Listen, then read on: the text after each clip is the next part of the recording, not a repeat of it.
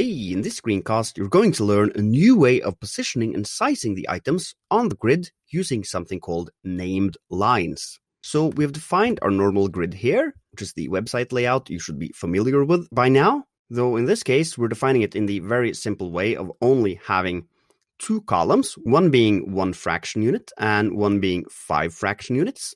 So we're not using the flexible 12-column layout here, as this setup makes it easier when using named lines. So to brush up a little bit, the grid has column lines and row lines. And the first column line is the one on the left-hand side. The second one is the one separating the two columns. And the third one is the one on the far right-hand side. And our content item, for example, is defined to span from the second row line to the third row line, from here to here. In our code, that will be from the line that goes in between here and until the line that goes here. So what we now can do is we can add a square bracket in between and write content start, for example. And on the third line, we can write content end, like that. Now what we can do is we can swap out the number 2 here with content start, and the number 3 with content end, like that. And as you can see, that works fine. If we wanted to do the same thing for the header, we'd have to give a name to the first line as well, up here. Let's call that main start. So now the header spans from main start to content end. However, I actually want to call this line main end as well, because there might be a case in the future where we want to reference the main end explicitly, not use content end as a proxy for it. So let's just add a new name here. Main end, like that. Just give it a space and then the new name.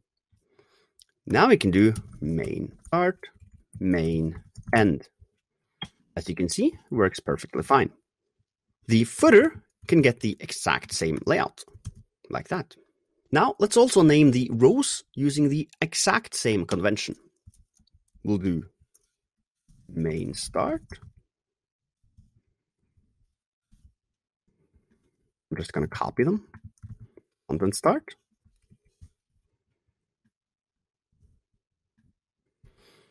Content end. And main end, like that. Now, you might wonder why we've been using this dash syntax here. And that's because they give you a little bit of magic. Now, given that we've called this line here for content start, and this line here for content end, the grid knows that this is the content column, or columns, if that was the case.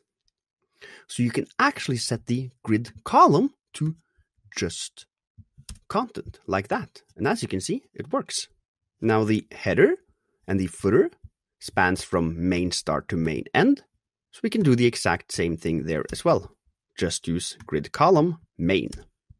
And to take this even a step further, actually, we can also use grid area in one of these cases. That'll be in the content case. Because let's have a look at the content lines, both the row lines and the column lines.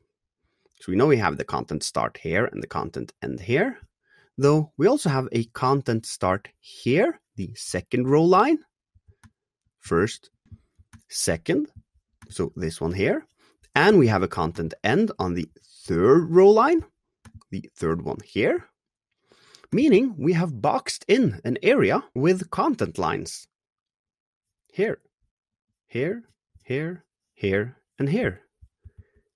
And now we can actually use grid area, which you might remember from section 1 of this course, by simply doing grid area and set it to content, like that, and it still works. However, you might be tempted to try and do the same thing down on the footer, though that wouldn't work, because it has to be boxed in by 4 main lines, though the main start row line is the one that starts up here, not down here above the footer. So here we have only kind of boxed it partially in. We have the main start column line here, which is the start of the footer, and the main end row line, which is the bottom of the footer, and the main end column line, which is the right-hand side of the footer, though the top of the footer is the content end line. So we can't use grid area main here. As you can see, it breaks the entire layout. So be careful and make sure that you have properly boxed in an area before you start using grid area. Okay, that was it for this bonus screencast. Thank you.